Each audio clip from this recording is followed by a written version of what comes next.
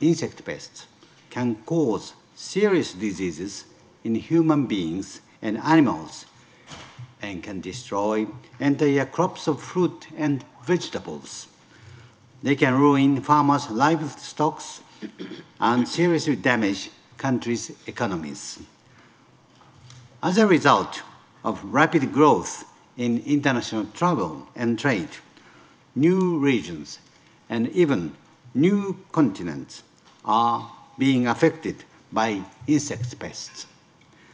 The IAEA, through our well-established partnership with the FAO, helps countries to use nuclear techniques to control insect pests, often with great success. We make available the Sterile Insect Technique, which involves the sterilization of male insects using radiation before their release into the environment. SIT has proven to be very successful against screwworms, fruit flies, tsetse flies, and moths.